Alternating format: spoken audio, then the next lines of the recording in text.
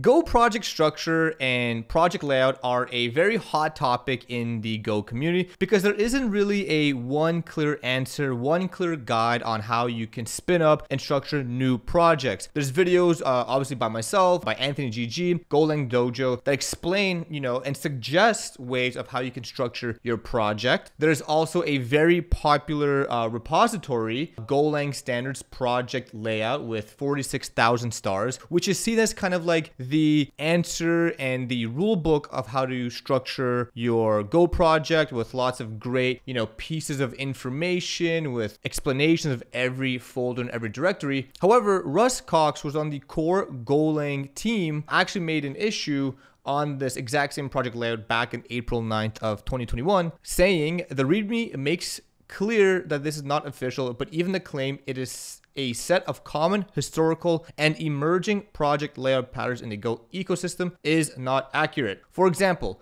the vast majority of packages in the Go ecosystem do not put the importable package in a PKG subdirectory. More generally, what is described here is just a very complex, and Go repos tend to be much simpler. So this is kind of from one of the main people who helped build Go saying, hey, yeah, this Go project is nice, but it's really not the way you should do things. So that puts a lot of things into perspective. And again, we're going back into the topic of no one really has a clear answer of how to do things, which is why I want to discuss a project that I had built with the help of the great community called Go Blueprint. It's at 2,000 stars. So this is also kind of a celebratory video looking at the success and the community feedback of this project. It's been very well received, so I appreciate all of that. But essentially, Go Blueprint is the ultimate Golang blueprint library. Go Blueprint is a CLI tool that allows users to spin up a Go project with the corresponding structure seamlessly. And if you don't really know what that means, there's actually a website called go-blueprint.dev. And here you can actually pick what you want in your Go project. So if you want a database, we have options for MySQL, Postgres, SQLite, and MongoDB. There's a few frameworks that we kind of allow: Chi, Echo, Fiber, Gin, Gorilla, HTTP routers. And we actually even have an advanced flag, which I'll show later on in this video, of how you can actually have HTMX support with Temple, CI/CD workflows using GitHub Actions, and even a WebSocket implementation. And down below, there's a UI that shows you the project structure. So let's say we can name this like test project. And then let's say we want for our database Postgres and we want Chi. And it actually shows you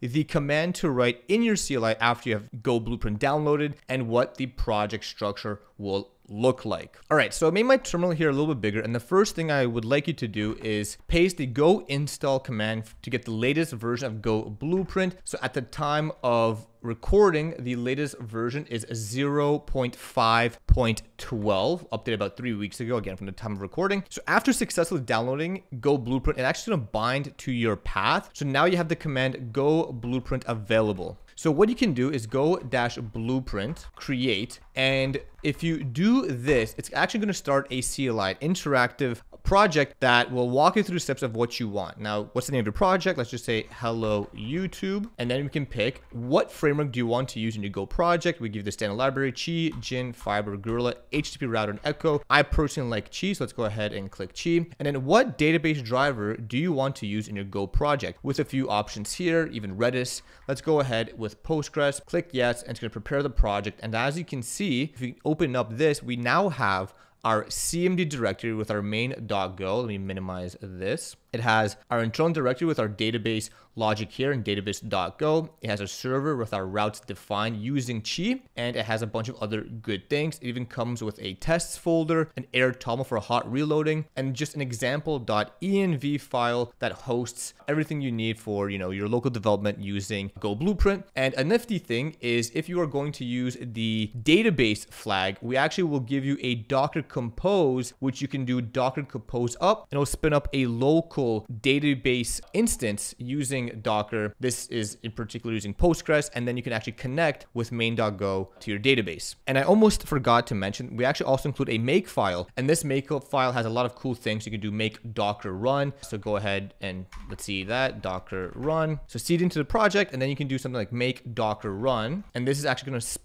pull the image for you, and it's going to run a local Postgres instance using Docker. And while this is going to be important, you can see here Now we have our Docker instance running. We can actually make a new terminal, and then we can do a make build, which is going to build our application. But if you just want to run, you can do make run. And now that you have the actual Docker instance running, you can actually run the make run command, and it's going to run the instance. And now you have a working Go server running that's connected to your Postgres database. So that's a really good kind of basic implementation, but now I want to kind of explore the advanced flag. And the advanced flag is pretty similar to the casual or the regular flow we just went through. So if I go again, go blueprint, and just to show I have nothing in this directory, I deleted the last project we spun up. You can do go blueprint, go dash blueprint, create. You can do the advanced flag, and now you can see that you are in advanced mode. And it's the setup is going to be primarily the same, but there's going to be an option at the end that asks you if you want HTMX, do you want CI/CD actions, or do you even want WebSockets. So what's the name of your project? Let's go advanced. Hello YouTube. Let's just go with just Chi. Again, let's do Postgres. And then which advanced feature do you want? HTMX temple, Go project workflow, or a WebSocket endpoint? Let's go ahead with the WebSocket endpoint, and you're gonna go ahead and prepare all of that for us. May take a little bit more time. And there you go. And actually give us a tip. Repeat the equivalent blueprint with the following non-interrupt command. So this is again a feature that we have that if you don't want to go through this entire CLI, you can actually short form the direct command, which will spin up this entire project for you. Yeah, and here you can see the a main difference in the routes that go. We now have this WebSocket handler with a few specific functions to manage the WebSocket. You got an endpoint to see the actual handler. So a lot of cool things this project, this open source project offers for people who are interested in learning Go, but don't necessarily know on how to structure a project, or just need a little bit of like a template, like create React app or a create T3 app equivalent in the Go world. And if you have any questions about how any of this works more in detail, we actually have a docs.go-blueprint.dev website, which highlights all of the kind of installation, the actual UI, everything that goes forward with how the Go blueprint is made, and the drivers, the frameworks that we choose, all of that is explained in detail in the docs. Links for all of this will be in the description down below. So with all that being said, make sure you go visit Go Blueprint on GitHub. Give it a start. It's greatly appreciated. Let me know what you all think of this. Do you like it? Have you used it? Are there any issues? Do you have a PR that you want to implement? But it's been a lot of fun getting this project to 2,000 stars. Big shout out to everyone who worked on this, Brian and UJ, and everyone else who put up many different PRs, and all the people gave feedback. Much appreciated. But yeah, let me know what you guys think. If you like this kind of video, comment, like, and subscribe for more.